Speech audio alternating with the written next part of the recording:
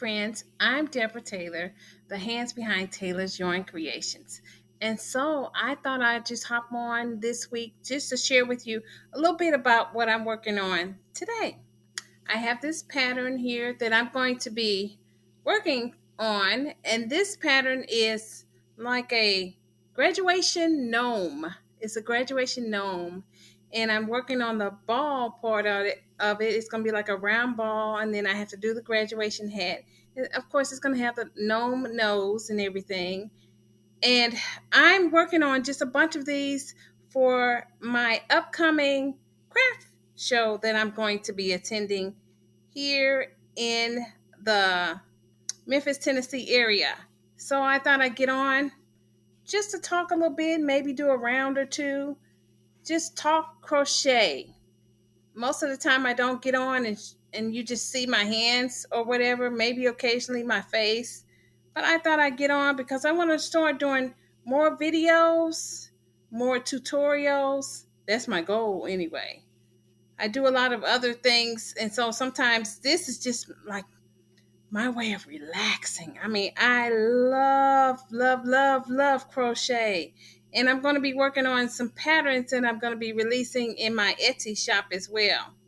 So right now I'm just doing the single crochet stitch around.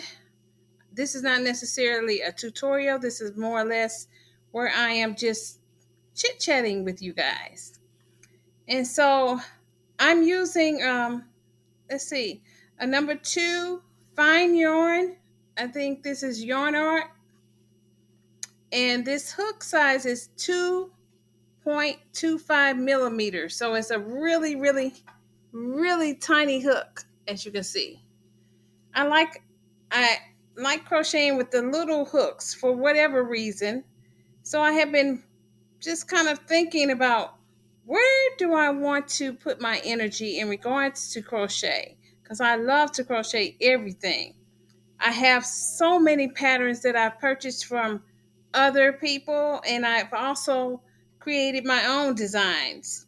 And so I think, as I think about it, some of my most well-liked videos seem to be, especially on my Instagram, tend to be my hats and my gnomes.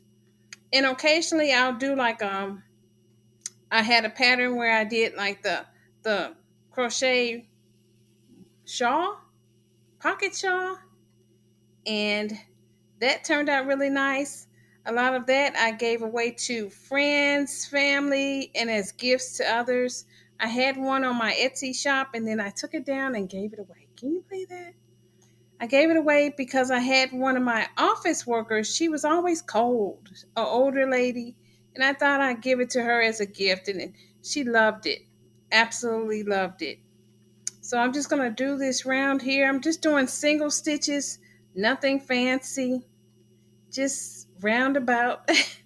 And then I'll start decreasing the stitches to make the actual circle or the ball. The ball is attached to this hat here, which will eventually turn out into a graduation hat.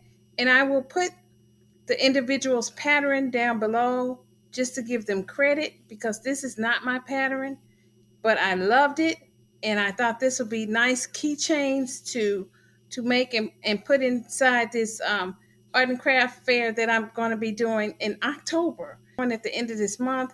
But I'm concerned because I'm going to be doing a little bit of traveling, so I don't want to overwhelm myself. I have a lot of things that I have from the last show that I did, and I learned that what people like, what they didn't like, and so I'm going to be making some smaller items, maybe a few medium-sized items, and maybe a couple like larger price items, like some of my purses I've made.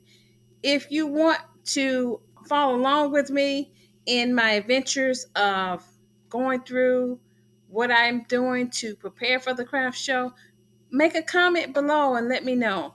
In the meantime, be sure to like, subscribe, turn on your notifications so that you know the next time I go live.